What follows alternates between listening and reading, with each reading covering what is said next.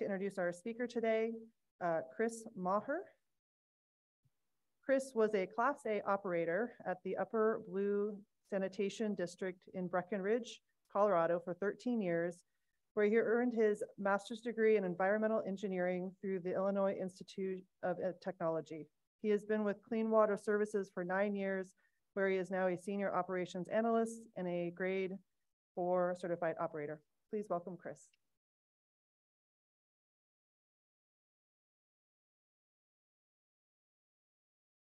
Thanks very much.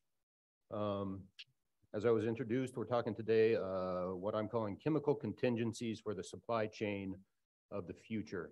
I won't mention them all because we're going to talk about everybody, all the players here within the presentation, but as always, thanks to all the staff at Clean Water Services doing all the real work and enabling me to come tell the story. What we're going to do here today, you guys, a little background on Clean Water Services. I'll give you the gist of our 2 large treatment facilities. We'll talk about what treatment chemicals we use there. There's going to be some kind of boring, a bunch of word slides on state of practice in chemical procurement. We'll try and make that as fun as possible. We'll have some real fun telling the story of the great holiday bisulfite scare of 21 that kind of precipitated rethinking how we look at treatment chemicals. And then my take-home messages for you guys. So, Clean Water Services, as an overview, we're just west of the Portland metro area. That's 12 cities and unincorporated Washington County, 600,000 residents that we serve. The 2 advanced treatment facilities are Rock Creek and Durham. 2 smaller facilities, Hillsborough and Forest Grove. We actually use chemicals at all those treatment plants, but the advanced treatment facilities use far more. The reason for that is that we have these stringent effluent phosphorus limits, almost 30 years of that. Also now we're looking at year-round, close to complete nitrification. So the facilities, Rock Creek, slightly larger, right? Ballpark of 35 MGD on an annual average. Durham, about 25. Very similar plants, almost identical. So the liquids process, we go through a primary clarifier, of course, and then what I'm gonna call A2O variants. So different versions of anaerobic and anoxic and oxic zones, all designed for biological nutrient removal. Tertiary floc sed to meet those Chem P requirements, those low phosphorus requirements using chemical removal, granular media filters, and then we do liquid hypochlorite and bisulfite for the disinfection and the dechlorination. On the solid side, both plants go through a primary sludge fermentation process, right, to drive that biological phosphorus removal, making BFAs there. That's thickened and then fed to the digester. The WAS stream is handled in different ways. At Rock Creek, there's gravity belt thickeners. At Durham, we just fired up a rotary drum thickener project. Also centrifuges used at Durham. That's all in the quest of the WAS strip process. Briefly, the WAS strip process aims to remove phosphorus and magnesium from that WAS stream before it goes to anaerobic digestion. We hold it for 24 hours anaerobically. Biomass releases phosphorus, releases magnesium. That does not go into the digester to make nuisance struvite, and instead that can go for better uses. As I said, we have anaerobic digestion, centrifuge dewatering, and Ostara nutrient recovery, right? So that WAS strip and the centrate combine with a bunch of chemicals, and we precipitate struvite as crystal green fertilizer. Durham, as opposed to Rock Creek, has a fog system, right? So we truck in fog to make more biogas. And both plants do cogen for combined heat and power. So treatment chemicals that we use alum for chemical phosphorus removal. That's primary, secondary, and tertiary processes. Ferric goes into the anaerobic digesters for sulfur removal for the biogas utilization. Like I said, alkalinity control by lime addition for all the nitrification we have to do. Polymer, right, in every dewatering and thickening process to produce our biosolids. Bisulfite for dechlorination. Sodium hydroxide, odor control, that goes to pH adjust in the fertilizer production. And also now we're doing some sodium hydroxide pH control of our effluents to try and manage copper toxicity. Okay, you try and chelate that copper out to less toxic forms. Hypochlorite for disinfection and odor control, of course. Sulfuric acid. This is kind of unusual one, but in fertilizer production, we're using that to prevent the nuisance precipitation of struvite in the centrate lines and things going to that process. Right, so lower the pH, more soluble. Mag chloride also goes to fertilizer production. We need to supplement the magnesium to make that struvite.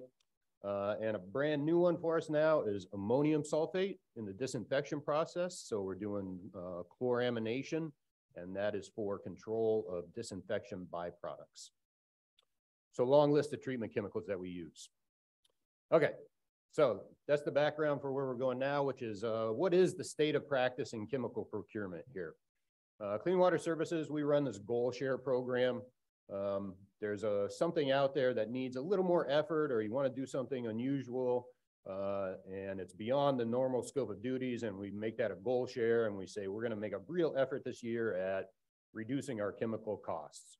Okay, so here's the story of that one, and that was in 2020, right? And I wanted to tell you guys about it in 2020, but of course I couldn't do that, and I couldn't do it last year, and so here we are today. So we're going to go back to like pre-pandemic for this stuff, so keep that in mind. This was kind of our origin, right? In 2012, we, along with the industry, we started looking seriously at energy efficiency, right? How are we going to get to net zero? So in 2012, what we do is we form the Process Innovation and Efficiency Team. Hoping for no grumbles from the Clean Water Services audience. Yeah, that was the pie team, and yeah, we ate a lot of pie in the pie meetings. But what we were trying to do there is to kind of push the generation of these ideas down to line level staff, right? And keep track of all these ideas. How are we going to reduce our energy use, process, equipment, anything like that? We work with Energy Trust of Oregon, which provides rebates and help with these kind of projects. And we did a good job, right? So effective that in 2019, chemical spending outpaced the electric bill. And that year was, what, $3.5 million we spent. And so that was second only to labor, second largest line item in our operating budget next to labor. So we make this goal share, and we're going to try and establish some best practice for chemical procurement. We brainstorm a little list and we say, well, what are we going to look at here? We can look at our chemical specs that we're writing, how we estimate our use, how we get bid competition, contract duration, delivery price change, negotiations, and market research. That's kind of our areas. So here we go. We begin as always, right? Any project with a literature review. We go out there and say, great. What does WEF have for me on chemicals, how to procure a chemical? What does WEF have on me for how to feed and optimize a chemical? Couldn't find anything, right? So really nothing out there. So this is kind of a problem for us, right? While we've had this intense focus in the industry for years now on reducing energy and this net zero concept, we're paying little attention to the cost of chemicals, right? The financial cost, the carbon cost, the water cost that goes into the sourcing and the mining and the manufacture and the transport and the production of these chemicals. So what do? We say, well, we're going to make the information. We're going to go anecdotal. And thanks to everybody on the list, by the way. So we do interviews with all the utilities down there in the Portland metro area, up and down the valley a little bit. You can see them all listed there. And we go and interview all our chemical vendors, right? Anybody that we had a contract with, we say, we're going to sit down and ask you guys. Let's don't go through these questions in detail, right? But we sit down and do these interviews with the gist of it being, how do you or how do we get the lowest cost? So we go to the utilities, right? And we talk with all these people. How do you bid? How do you contract? What's your contract length? What's your price change clause? How do you spec a chemical, right? So we get all that information from the utilities. We all share in that information. We go to the vendors and we say, what would make us get the lowest cost from you? What's the contract length? How often do you want to do price changes? Is there a benefit if we go bulk, if we like, the more we purchase, the better it is? What actually drives your cost to us so we can understand that? Okay, so we go and compile this kind of information. And we look at the specs and we come up with these ideas, right? So, well, you know, when I got the Clean Water Services, I inherited a chemical spec. I think it was for ferric chloride. And it called out that it couldn't be more than 1,500 milligram per liter TSS. And I was kind of scratching my head. That's like a kind of a thin aeration base. I'm like, I don't even understand where any of these specs come from. So we go look at these specs. And so there's so much out there, right? There's NSF, ANSI, Standard 60. There's AWWA, right? If you want to pay for them, they'll spec out all your chemicals. But you know, you guys in wastewater, right? We kind of share some of these chemicals with the water industry, and those have to be spec'd to a different standard. So can you deal with a lower grade of chemical? If you do, where do the impurities wind up, right? For instance, once we're up against copper in our effluent, we go look at all our chemicals. Man, how much copper is in these chemicals? Are we speccing our chemicals correctly?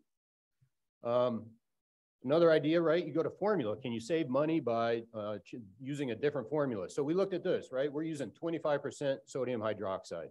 The vendor says, oh, we offer 50% sodium hydroxide, and maybe you get less trucks, and maybe that saves you a little on shipping, and maybe we can give you a little better price.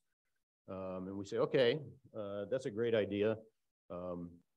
What else? And this was a big one, right? At 50%, that sodium hydroxide freezes at 58 degrees Fahrenheit, right? And we're all indoor storage and everything.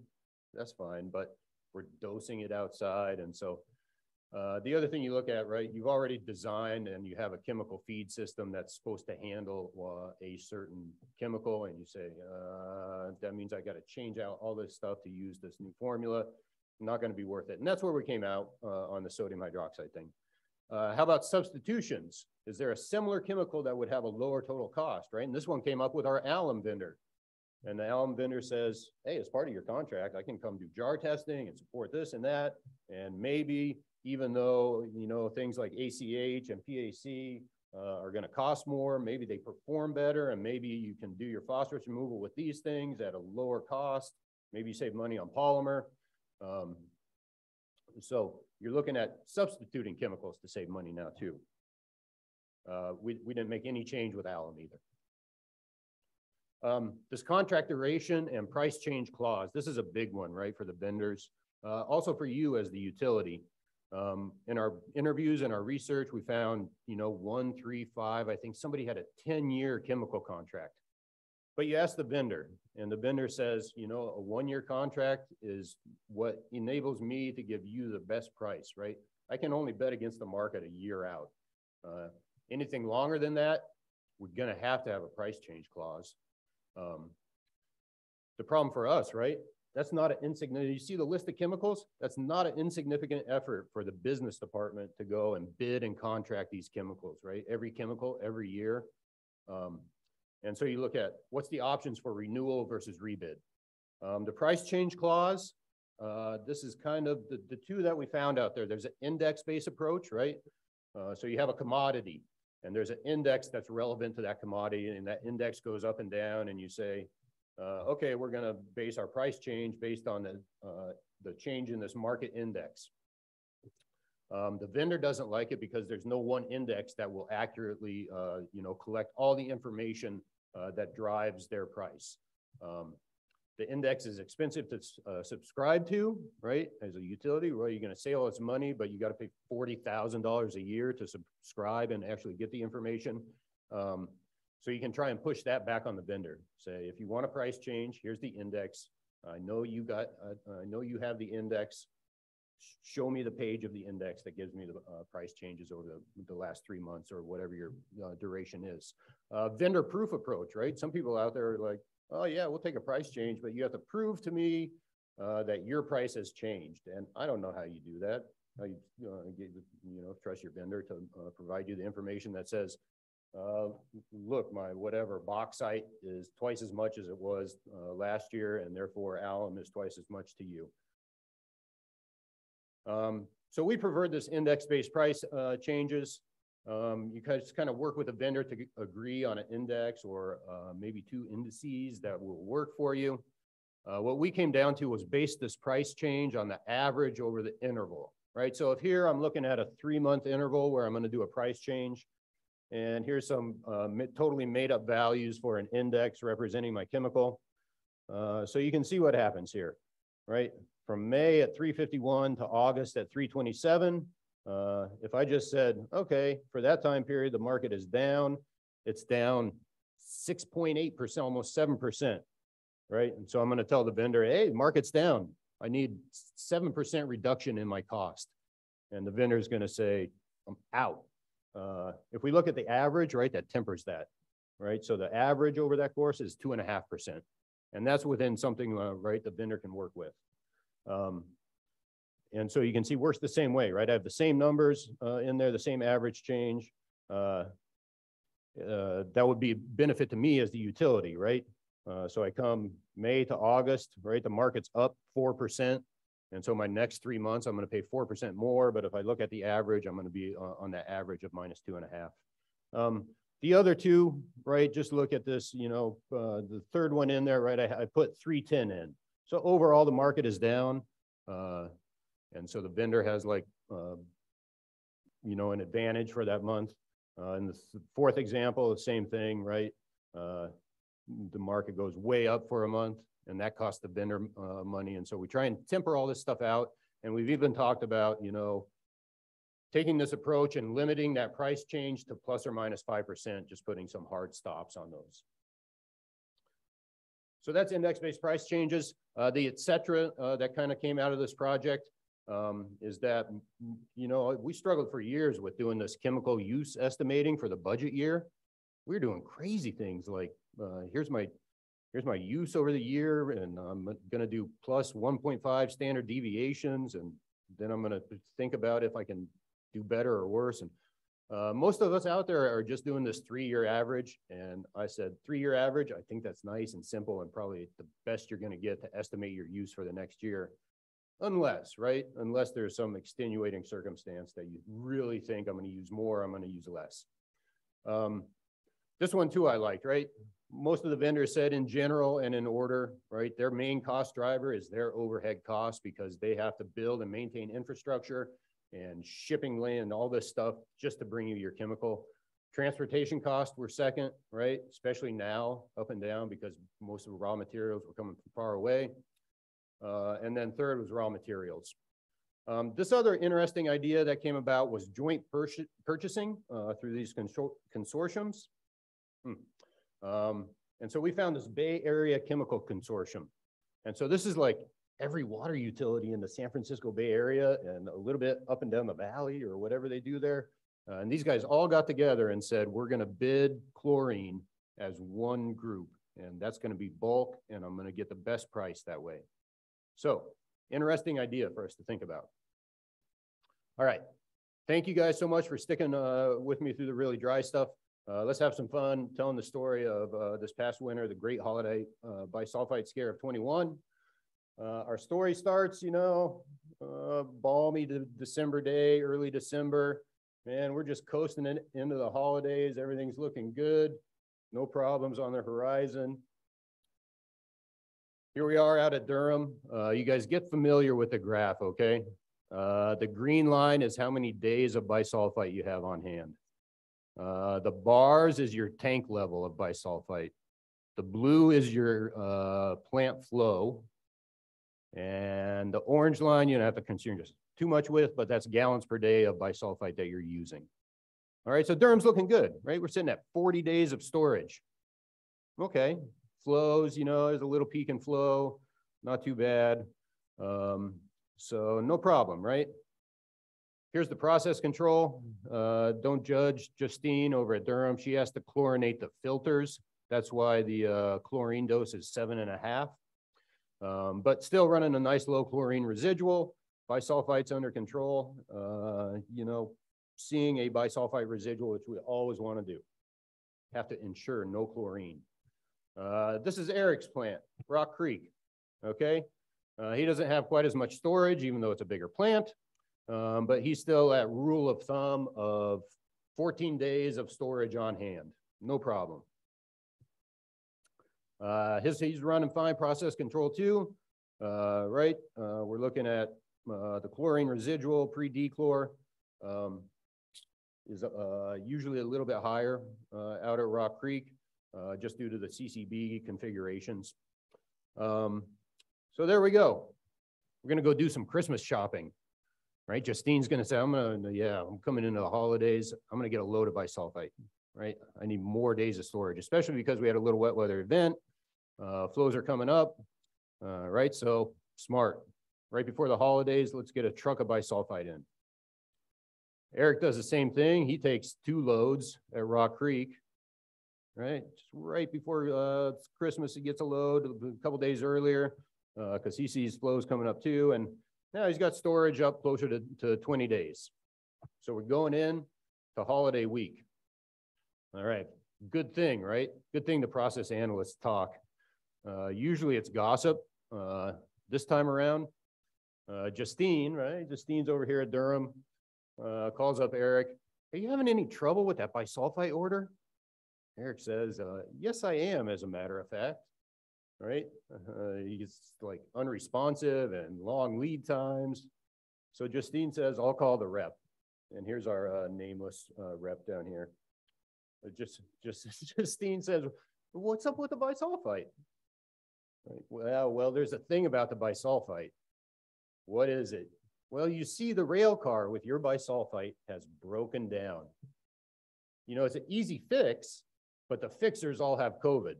So I don't know when you're going to get your bisulfite. You know, if we could get to the rail car, we could put some in a truck, or if we could get another rail car, we have plenty of supply at the plant, but we can't. We can't do either thing, right? So your bisulfite is stuck in a rail car somewhere. I don't know where it was stuck. It comes from like states away, somewhere in the Midwest. That's where our bisulfite is. Great. But we're going into a holiday week here, and flows are low, right? And use is kind of down. Durham, same deal at Rock Creek. We're kind of maintaining, but you don't know when you're going to get your next truck of bisulfite in. So what are you going to do? We're going to make some calls. All right, so here's Bruce. He's business opportunities. Heidi does purchasing. Logan does oversees plant operations, right? So it's ultimately him on the line for a permit exceedance. So these guys start talking on short-term contracts and shipping terms. And in the meantime, right, Logan just sits down and goes to work on the Rolodex. He calls anybody with a truck, anybody making bisulfite all up and down the West Coast. He's calling 15, 20, I don't know how many people he called, emails, just going to town on it. And he gets responses, right? He said, well, guess you should have given us the contract, right? You call up your, right? You say, well, who was the second bidder? Call them up. Oh, yeah, now you need my help, right? So you get that. Plenty of people have supply, but they're not in the shipping business. So you got a truck? Okay, we'll try and find a truck. What's a truck? Nope, not certified to haul bisulfite. Okay, I guess you're out. We could do it, but you know, it's incompatible with the chemical that normally goes in that truck. And we just we don't want to put that in there. We don't think we can clean it out. So nope, sorry. As always, right? Somebody gets COVID. The certified driver got COVID. We have the truck. Yeah, nobody to drive it.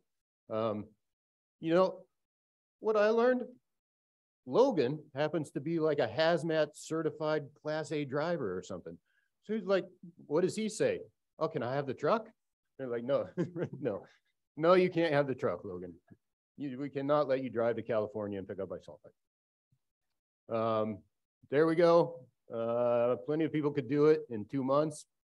All right.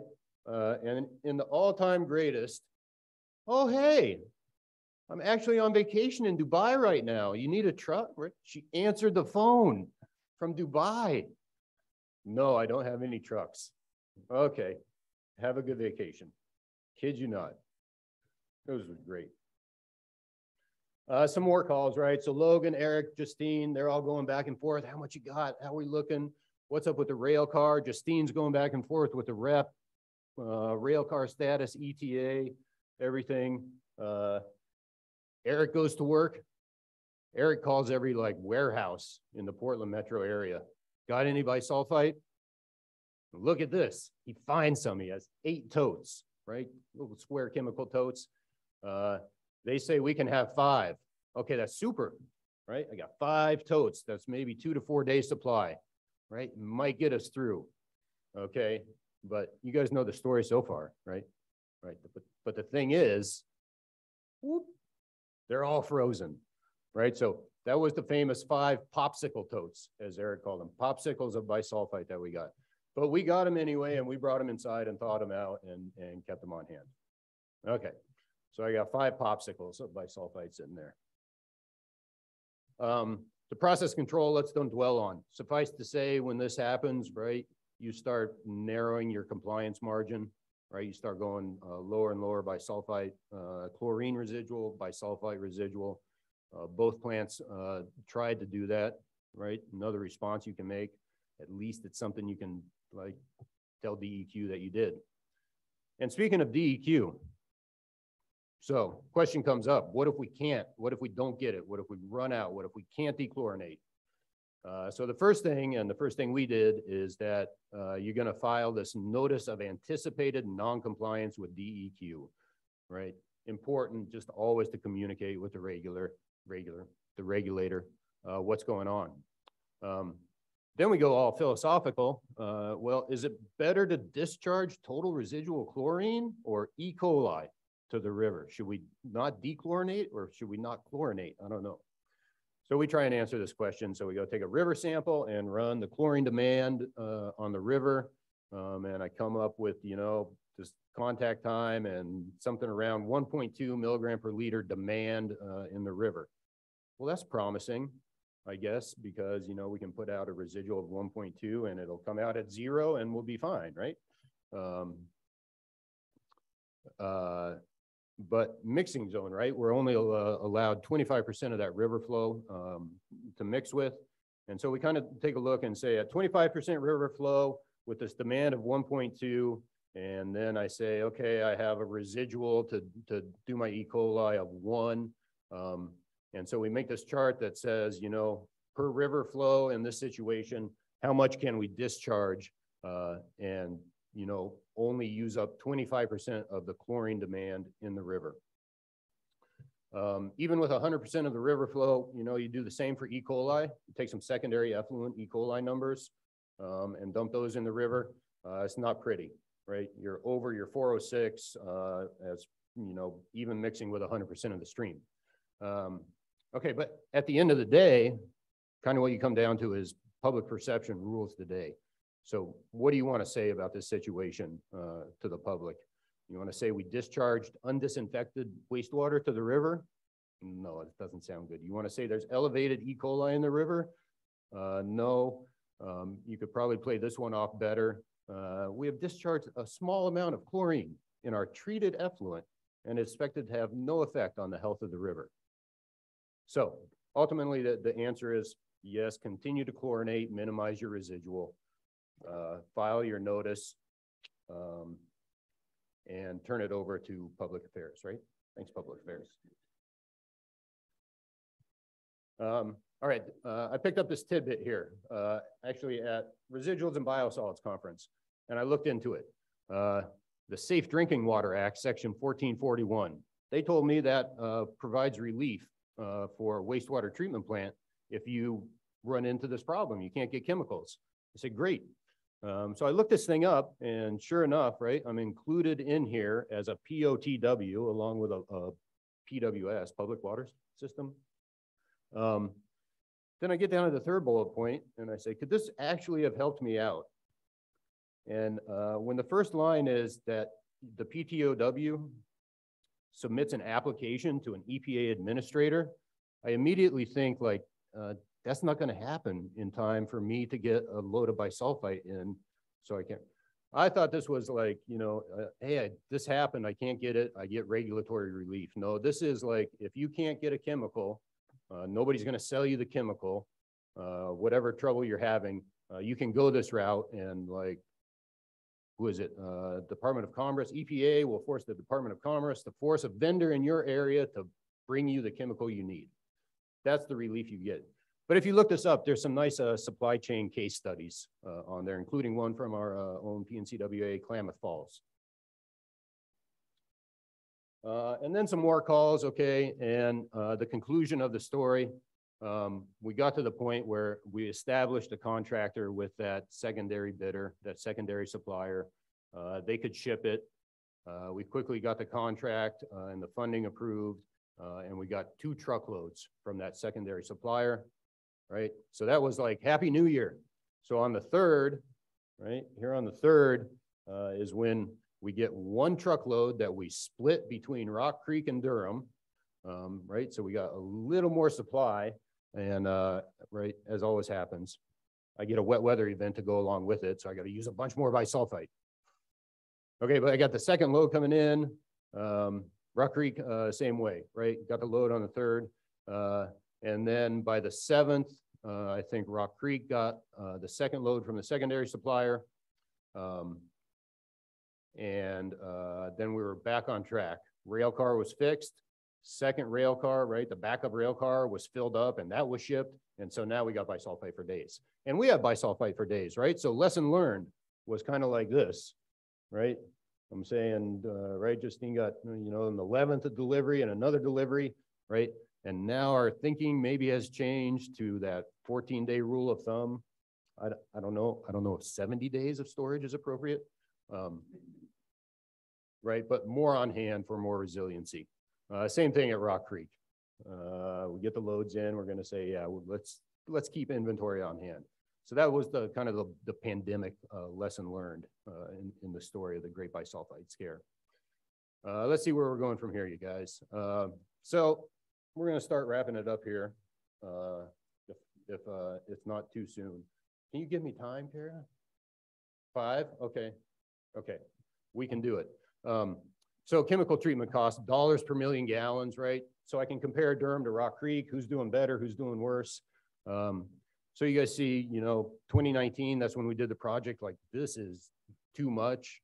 How can we reduce this? Then we look at our chemical unit cost and say, okay, how much of that is contained within just the price of the chemical? And we draw very slowly, sorry, this graph across here. You know, and we saw that 1920, we start to see some increases, 22 in a couple chemicals, 23 is not looking good for the unit cost of chemicals here. So what are we gonna do? You know, this is all we're trying to compare. I want to see like my cost per million gallons to keep coming down or stay flat regardless of the unit cost of chemicals going up. So this is where I came out to, right? This was my take-home message number 1. We got to get out of this chemical game.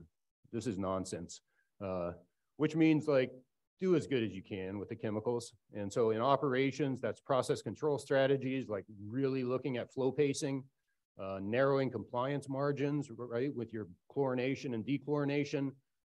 Those all happen because there's verified and calibrated residual analyzers that you need to maintain so you don't waste chemical. On the regulatory side, right, push for limits and permits that require less chemical treatment. If I can get to 0.2 total phosphorus, as we're doing now without chemicals, do I really need to get to 0.1 by using a bunch of alum? Engineering equipment replacements, for us, that was centrifuge replacement project, got much more efficient on polymer consumption. Take-home message number 2 is just in the contracting with these 1-year length, figure out how to get the competition and the price change clauses, and think about this idea of a chemical consortium, right? And we're going to come back to that in take-home message number 3, which is resiliency. So awarding secondary contracts is something we're really looking into now.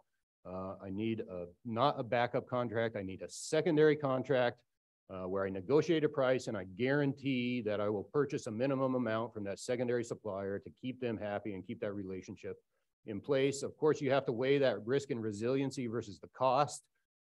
Are you going to pay twice as much for 20% of your chemical to keep that secondary supplier on board? Is that worth it to you? Keep more inventory on site, help each other out, right? And we learned this in chlorine also, that if you have inventory, right, call around, maybe another utility can share that with you. And think about the consortium.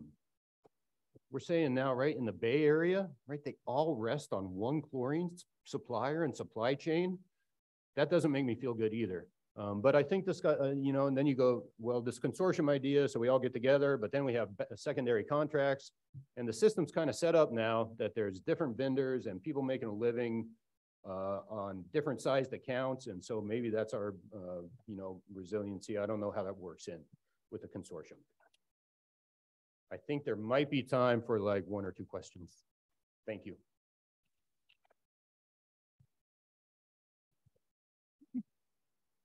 We've got 1 minute left. Do we have any questions out there? Oh, thank you. Yeah, with the impending rail strike that might hit on Friday, has there been discussion on this? No. Do you feel prepared?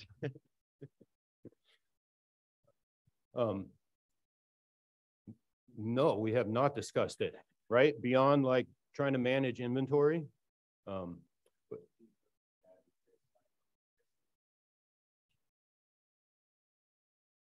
yes, and right now, right, I'd say, right, what do we have?